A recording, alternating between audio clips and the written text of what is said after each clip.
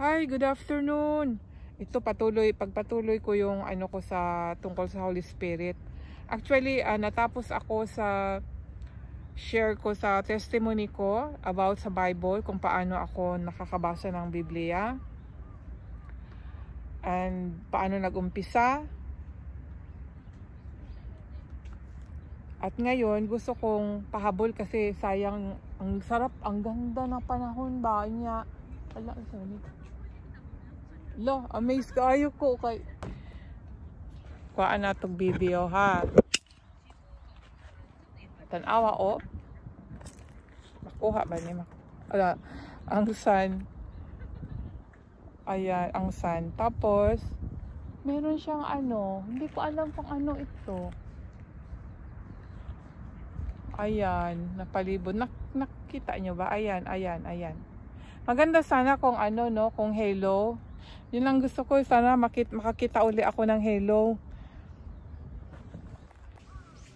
At gusto kong i-share itong tungkol sa Holy Spirit.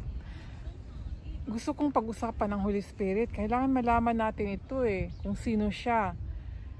Kasi kung hindi natin alam kung sino ang Holy Spirit, paano natin malalaman ang Diyos, di ba? Kaya ang Diyos, gingon man sa John 4:24, God is a Spirit. So kung di natin kabalo, kung dili na to kailang Holy Spirit, paunsa na to makailang Ginoo, paunsa na to siya communication, paunsa ta makipag-communicate sa Dios, di ba? Ang Dios pag tong istoryahon motubag man unya, unsaon man nato pag istorya sa iya kung di mo kaila siya. Pag hindi natin nakilala ang Diyos, so mahirapan tayong makipag-communicate sa Diyos. Yung baga, sinasalita mo lang siya, pero sa isip mo at saka sa puso mo, ano yung nandoon. So ito ang kailangan nating malaman, mga friends. Kasi sinabi dito sa John 4:22,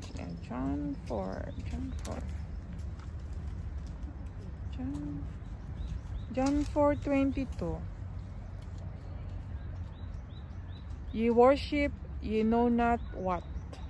We know what we worship, for salvation is of the Jews. But the hour cometh, and now is, when the true worshippers shall worship the Father in spirit and in truth, for the Father seeketh such to worship him. God is a spirit, and they that worship him must worship him in spirit and in truth. Tapos ang sabi ng iba, no, pag kasi kulto ko, no, paano maging kulto? Sinabi dito na kailangan mag-worship tayo in spirit, makilala natin ang Diyos, kung sino siya. Tapos sinabi dito ni Jesus sa John 14:16.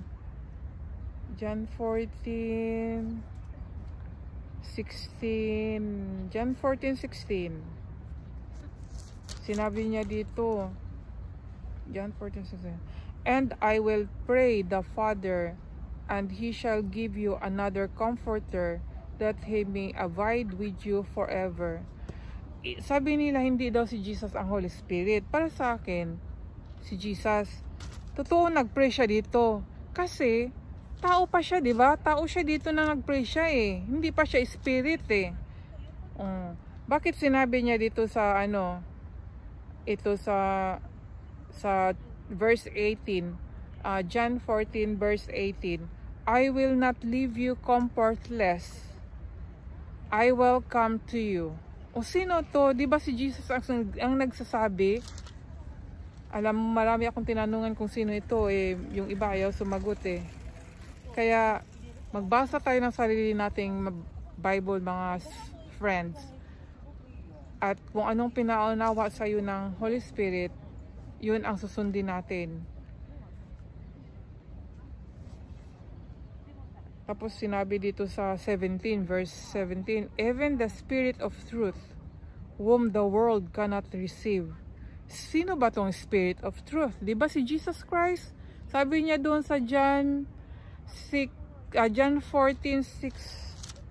O dito sa 6 na I am the way, the truth, and the life.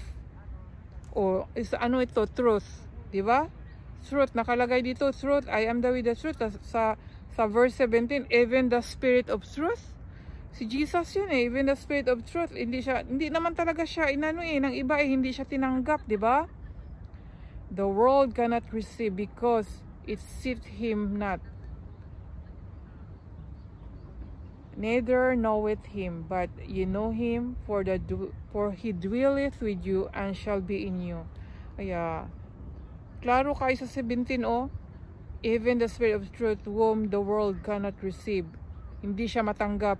Hindi siya na matatanggap dahil hindi sila naniniwala. Hindi nila nakikita. Hindi nagdidwell sa kanila. Ang nakakaalam lang, but you know, sabi niya, you know him. Kasi, for he dwelleth with you and shall be in you. Si Jesus po to mga friends. Meron pa nga sa 20, verse 20. Ito. And that day you shall know that I am in my Father, and ye in me, and I in you. It's so clear, diba? Alangan naman si Jesus, nung tao siya yung siya ang sa atin, diba? Yung spirit niya, diba? The spirit of Jesus. Sino ba si Jesus? Alam naman, iba din siya sa God. Iba din siya sa Father. Nung nagpakatao ang Diyos, naging Jesus, tapos namatay ulit si Jesus, naging Spirit. So, the Spirit of God, at saka siya isa na. So, pwede bang maging dalawa yan? Isa na, kaya nga nakalagay doon sa John 10:30 na I and my Father and one. Ang hirap talaga no, kung ang iba-iba ang ibang mga doctrine, iba-iba yung turo nila. Ang sa akin, panindigan ko kung ano yung naunawaan ko, basta ang Diyos ko ay isa lang. Isa lang Diyos ko through Jesus Christ. The Holy Spirit is dwelling in us because we are the true church of Christ. We are the body of Christ. At sa ngayon, dyan muna ang ma-share ko sa naunawaan ko tungkol sa Holy Spirit. At saliksikin ko pa, marami pa kasing hindi natin na unawaan pa eh. Nasa Bible. At yan lang po, and God bless. Thank you so much. Subscribe my YouTube channel. Thank you so much.